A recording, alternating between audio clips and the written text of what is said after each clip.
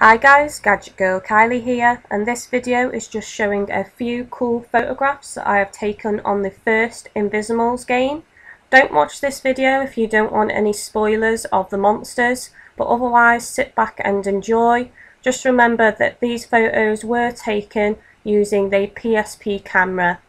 I have repeated a few of the same Invizimals, but obviously they're different photographs. That doesn't mean I like them more over other Invizimals, it just means that I thought the photographs were cool.